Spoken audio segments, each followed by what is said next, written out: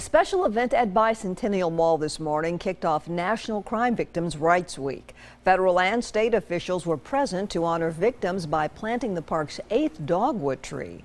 One of today's speakers told those in attendance that the trees are much like those affected by crime, strong but unbreakable.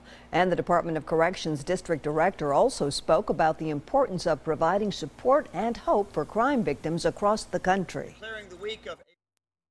Not only are we honoring victims of crime in Tennessee, crime victims are also being honored across the nation this week in a unified theme of serving victims, building trust, and restoring hope. The theme underscores the importance of early intervention and victim services in establishing trust with victims, which in turn belongs and begins to restore their hope of healing and recovery. A marker has been placed at the bottom of each dogwood tree to remind visitors that they were planted in honor of crime victims. Crime Victims' Rights Week will continue until April 16th.